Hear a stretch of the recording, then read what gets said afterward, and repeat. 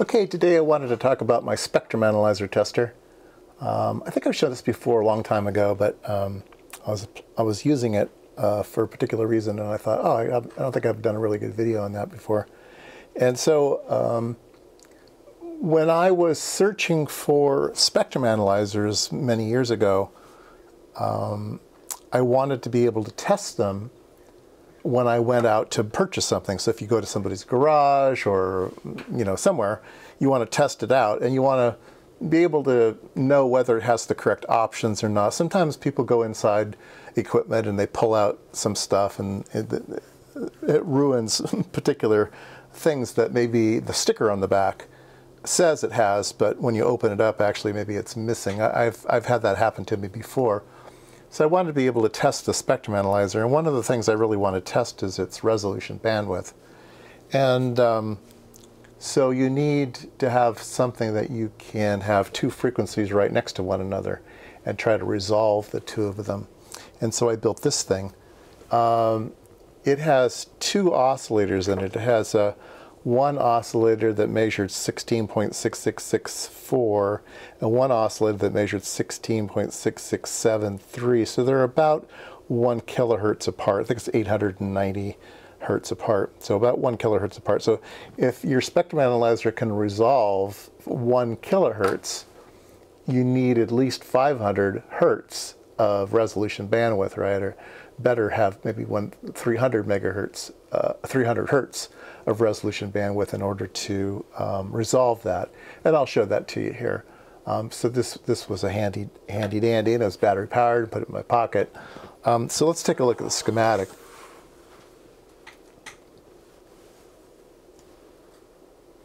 So it has a 9-volt battery, a switch.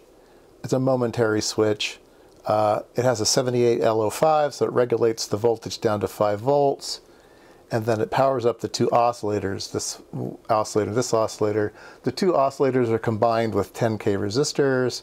It's then AC coupled to the output, so there'll be no DC bias on it.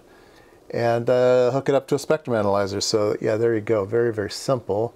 I encourage you to build one. What you need to do is you need to go buy a bunch of oscillator cans. These are the 14-pin oscillator cans, standard things. It doesn't matter what size you get. They can be the little shorter ones or the full-size ones. It doesn't matter. Just get a bunch of them and then figure out which is your biggest one and which one is your smallest one. And I found that I could get about a kilohertz difference between these two.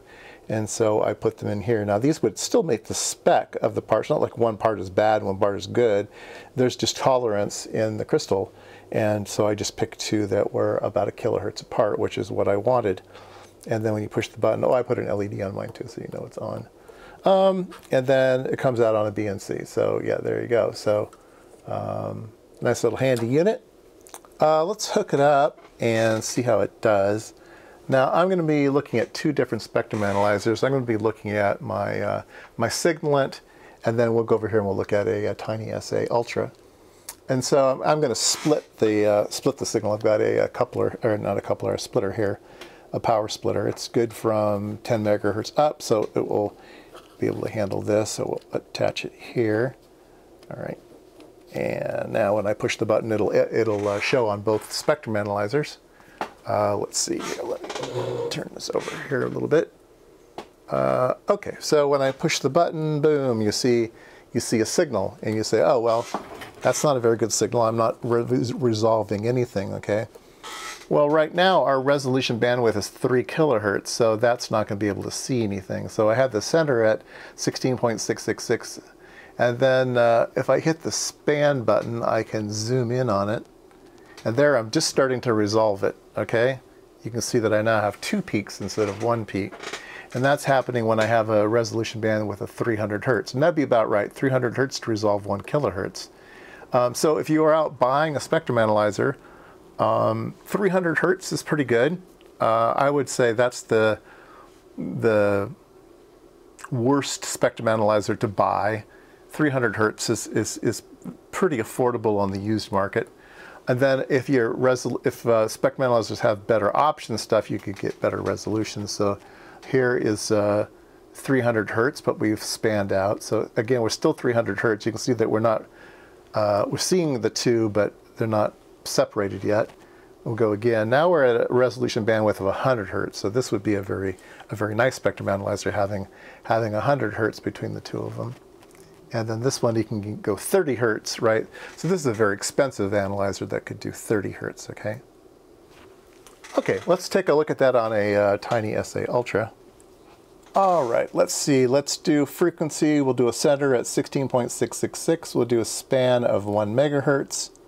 And that'll be, for sure, we'll see it. Now I'll push the button, and we get a very ugly picture. That's due to the filtering that the Ultra has. So it's not doing a very good job with this signal. It's introducing a whole bunch of wrong stuff. If we zoom in further, I'll do a span of 100 kilohertz. Of course, the sweep went way down, but now it's looking a little bit better. Once in a while, you get this fuzz out here, and that's not real. It's just the problem with the analyzer. We're at 1 kilohertz resolution bandwidth, so we shouldn't be able to see anything yet. I'll do a span of 50 kilohertz, and now our resolution bandwidth is 200 hertz. So yeah, we should be able to see a difference between the two of them now. And there we go. We can resolve the two of them, but we're spanning too far. We're spanning 50 kilohertz. So let's span 10 kilohertz. And you can watch the span down here. It's very slow. There we go. So now we're starting to see the two. And so we have 200 hertz resolution bandwidth, and we have a span of 10 kilohertz. And things are looking much better now. All right. So besides the very slow span of the Ultra, it does have nice resolution bandwidth that allows you to see signals like this. So anyway, if you're looking to purchase a spectrum analyzer, or you want to run over to your friend's house to see how good theirs is, yeah, you can build one of these and pick whatever span, space you want between the two of them. But it's a nice little tool to have in your pocket.